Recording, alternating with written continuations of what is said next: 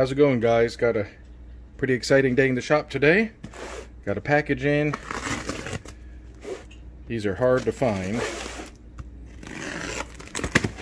and I've been needing these forever. I have a small set, but now looks like we're gonna have pretty much a complete set. This is for the tree milling machine. Double taper collets. Now that's exciting. Z is the size. Sometimes they're called football collets. There we go. That's Z size. Double taper.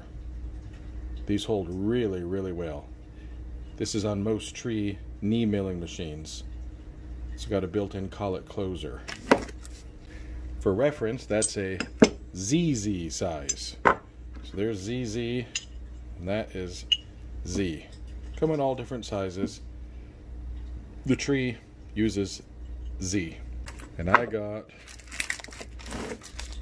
pretty much a full set here now. Oh boy.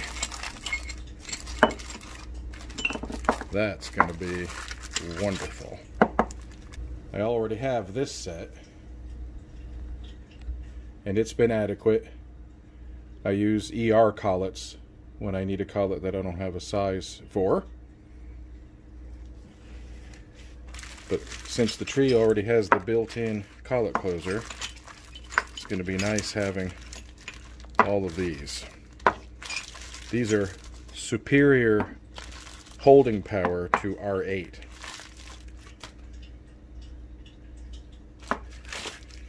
For sure. There we go. These look like they're in really good shape.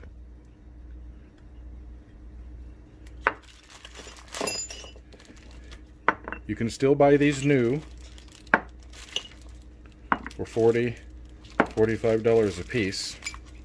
Every once in a while, you'll get lucky with a find like that. Here we are at the tree milling machine, and you have a built-in collet closer right here. Uses the handle. One of the important parts of this collet closer is this yoke here.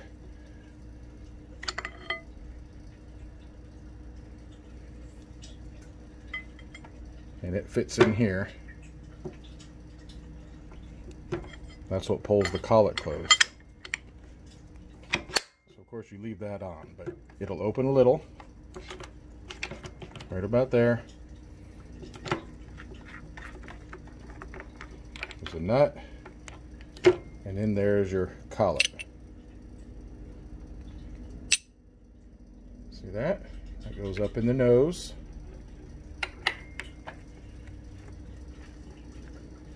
With the yoke open a little, you pull down on the handle, it'll stop. That's opening the collet. Close the nut all the way until it's snug, back it off a little bit, and then put your tool in this case an end mill. So let's put that in there. Then you're going to push back on the handle. Now I'm not feeling it go over center, it's too smooth. In that case, you pull down on the handle and turn this a little tighter and push back on the handle. Still no over center. Pull back down, a little bit tighter, back on the handle. You can hear that, listen. Still not quite tight enough. I'm going to tighten it a little more, back, push back on the handle. It's closing the collet. You can hear it closing the collet. So you close the collet, close the yoke, ready to go. Here's the action with the handle in play. Notice the yoke is closed. Now the quill will descend. But if you jiggle the handle a little bit, you can open this yoke. Just opens a little bit, I would say 3/4 of an inch. Once that's open, hold your tool, pull the handle down. I'm going to move the handle so you can see. I'm going to pull the handle down. That opens the collet. Your tool comes out. Put the tool in and close the collet. Close the yoke, use it. To change to a different tool, open the yoke, pull the handle down. That opens the collet. Tool's out. Take the nose off. Put a different collet in. Close it up tight. I'm pulling the handle down. Back it off a little bit. Fit your tool in. Close the collet. Now that's doesn't have much resistance on it, so I'm going to tighten it a little. That's pretty good right there. You can hear it. You don't want to go over center too much.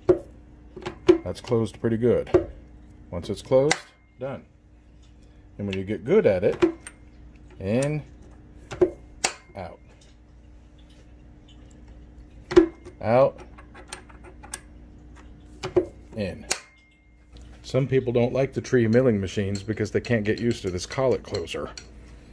They'll put pliers on here. They have no idea how to use it. You just got to get the feel for it. It's actually pretty easy. Yoke out. If the yoke won't come out, then the handle has to be all the way up.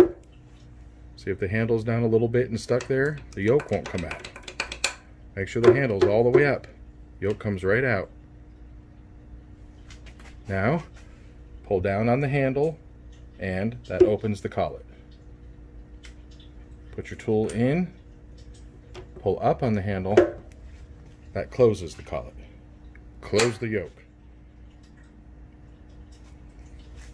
Up on the handle, open the yoke, down on the handle, screw this nose off.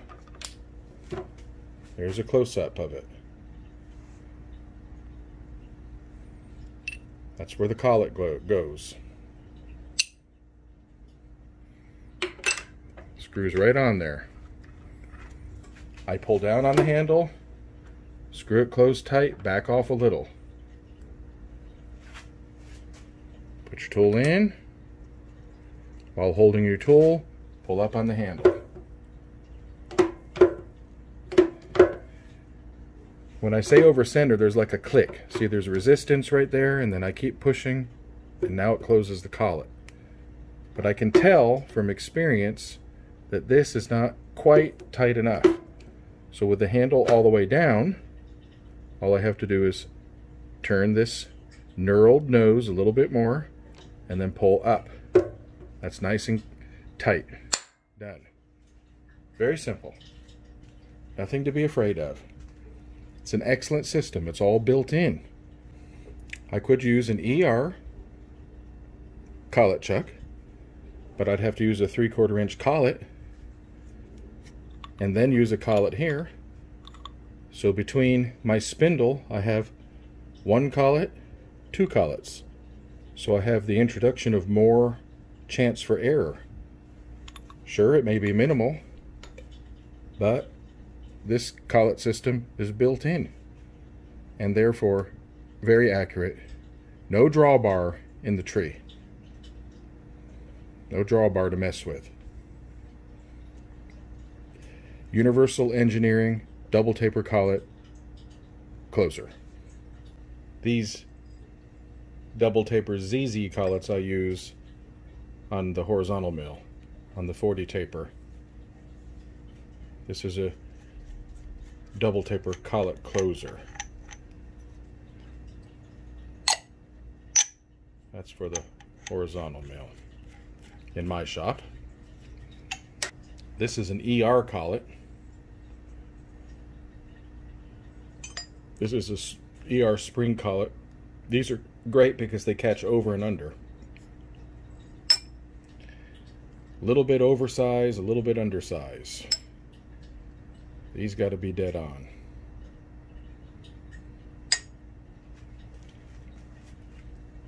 The Z size collets go up to 3/4 of an inch, and the ZZ goes up to an inch. What I do is, if it's not already engraved, so I get a little pencil engraver and I engrave the size on the collet. That's a 1/4 inch. 3/16. Okay, there you have it. Just another exciting day in the shop. Thanks for watching. Take it easy.